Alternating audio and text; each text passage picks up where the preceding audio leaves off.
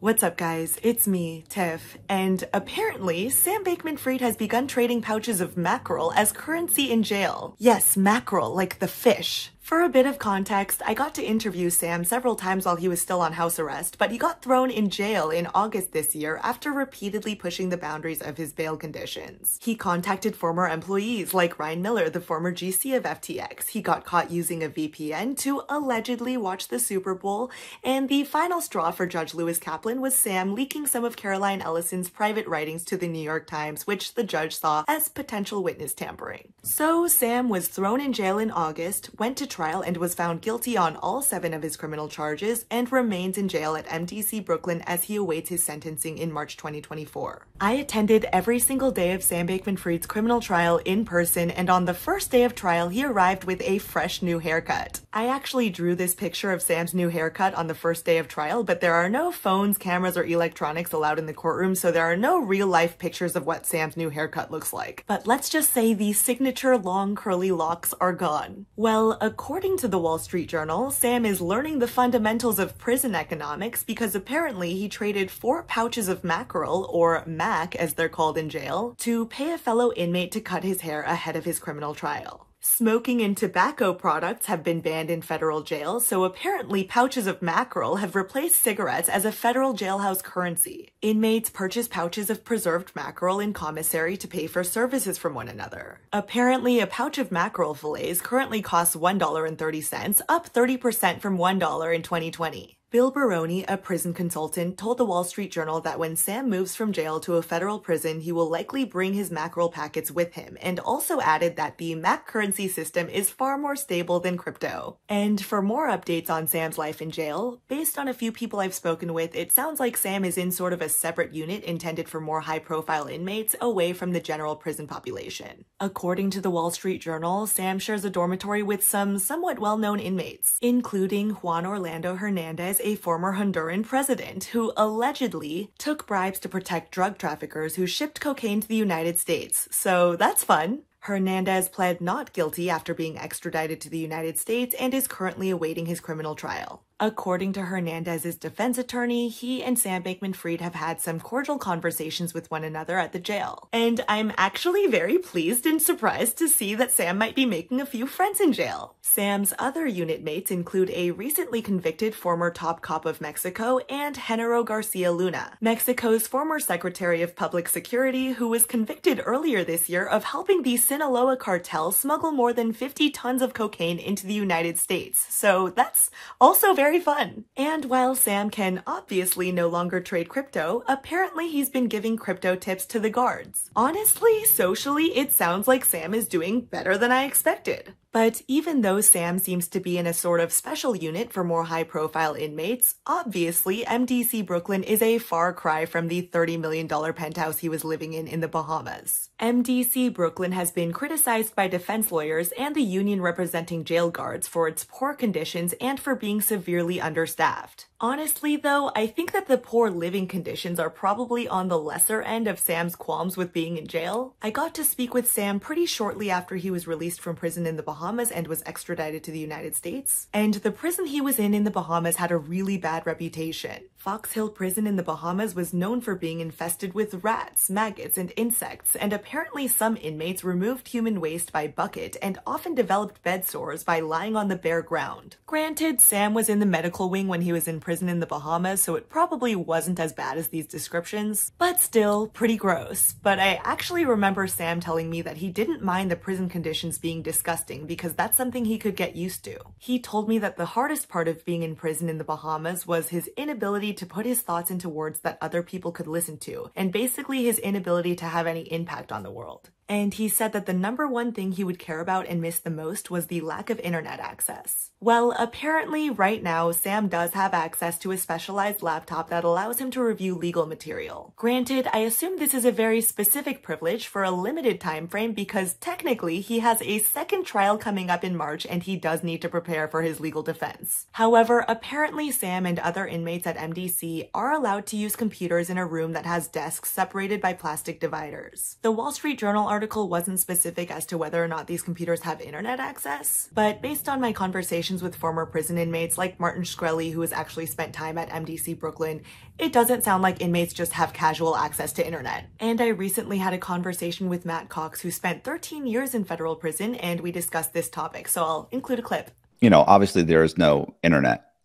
There's no, like, he's already got major problems, I'm sure. But when you're actually in a prison, you have access to a computer, but it's only for the purposes of downloading music and, being able to monitor your commissary account, monitor how many true links, which are minutes, right, on your phone that you can use. You get roughly about 300 minutes a month. So that's about 10 minutes a day you can use. You can only use the phone for 15 minutes anyway. Do you mean like to make phone calls, he can only use the phone for 15 minutes at a time? Yes. Oh, wow. So if he were to call 4 people a day for 15 minutes, he could maybe go 5 days. Wow. And then he'd just be out. You're not calling anyone.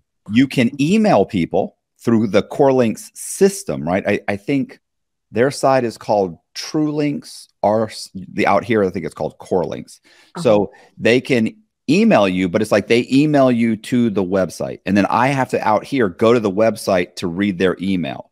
This conversation with Matt was actually really enlightening, really informative, and even got emotional at points, so I actually highly recommend you listen to it if you're remotely interested in how Sam Bankman-Fried might do in prison. Continuing on though, as most of you may know, Sam Bankman-Fried is indeed a vegan. For months, it was reported that Sam was subsisting solely on peanut butter, bread, and water because the jail was not accommodating his vegan diet. I got to see Sam in person since I attended his trial, and he honestly lost a lot of weight. Some journalists were even describing him as gaunt, which I don't think I would go that far, but he looked much skinnier. For a long time, Sam was also having trouble getting his proper dosage of prescribed Adderall. Well, apparently now his access to food and medication have since been resolved and he gets vegetarian meals at MDC. Honestly, I think this is a good thing. I know a lot of people made fun of him for his vegan meals, and I'm personally not vegan, and I kind of think it's stupid, but I do think that all inmates should have access to proper medication and proper meals based on their diets. I know some people have religious diets and,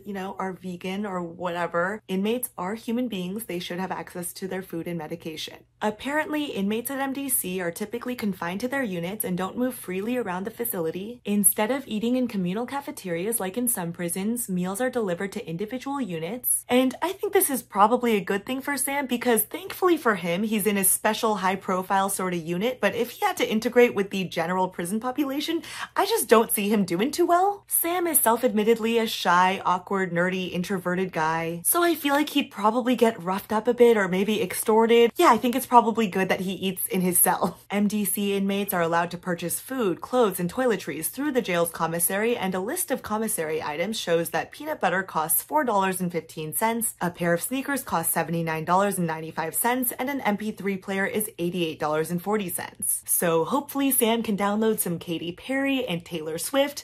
That sounds funny, but I think that's really what Sam listens to. And Sam is allowed non-attorney visitors once a week, but apparently MDC staffing shortages can lead to canceled visiting hours. I have not been able to visit Sam. I have not directly spoken with him since he was thrown in jail at MDC. Prison consultant Bill Baroni told the Wall Street Journal that once Sam is relocated to a federal prison to serve his sentence, he will likely have more freedom of movement, in addition to better access to educational programming and recreation, and that when he is sentenced, his life will get better since he'll be out of the facility with the most violent people. Sam's PR guy, Mark Botnick, says Sam is doing the best he can under the circumstances. And obviously, Sam must be going through an incredibly hard time. But knowing Sam a bit, I don't see him becoming suicidally depressed. Sam certainly struggles with depression, but he's described it more as anhedonia, or the lack of positive emotions and the inability to feel happiness. And he said he typically doesn't experience extreme lows. Granted, I don't think he's ever experienced anything remotely like what he's going through right now, and I don't think most human beings have. Facing the possibility of spending the remainder of your entire life in prison must be the most bleak and daunting thought imaginable. Sam obviously hurt a lot of people, and I'm someone who's actually lost a lot of money in another crypto collapse, Celsius. but I'm personally not someone who takes pleasure and joy in the thought of someone who's a non-violent criminal spending the rest of their lives in prison. That is obviously not a popular sentiment, and I do believe in punishment and prison to some extent as a deterrent, but as someone who's lost a lot of my own money to another collapse, I'm personally way more focused on restitution and clawbacks and getting back as much of my money as possible. I personally don't sit here overjoyed at the prospect of a non-violent criminal going to prison until the day they die. I feel pretty positive that a lot of people watching my channel will strongly disagree with that sentiment. I am very aware that some people want Sam to get murdered and raped and whatever in jail. And I know that I smile and I laugh a lot in my videos because that's first of all just my personality and is also just my reaction to trauma. Like, I was laughing and cracking jokes when I found out I lost $200,000 to Celsius, and I was also going through the worst period of my life and was thinking about committing suicide around that time because I was going through a really bad breakup and then I lost all of my money. But I was cracking jokes to my friends around that time. But that's just how I deal with things. In private, I will cry and think about ending my life or whatever, but in public or when I'm talking to people, I will always laugh because I just don't like bringing other people's mood down. Maybe that's a weird response. Maybe I need to go to therapy, probably, but that's just my personality, sorry. Anyway, this video took a weird turn, but in the next week or so, I'll be chatting with a former mobster who was actually in jail at MDC with Sam Bankman-Fried and was recently released. Apparently the two had some personal interactions, so if you have any questions that you'd like me to ask him, then please let me know down below in the comments. I've actually already had chats with Matthew Cox, a former conman who spent 13 years in federal prison, as well as Martin Shkreli, who's actually spent time at MDC Brooklyn, about how Sam Bankman-Fried might fare in prison. If you want to watch either of those, they're already on my YouTube channel and I'll link them down below in the description box. I love you all so very, very much, and I'll talk to you all very, very soon. Bye!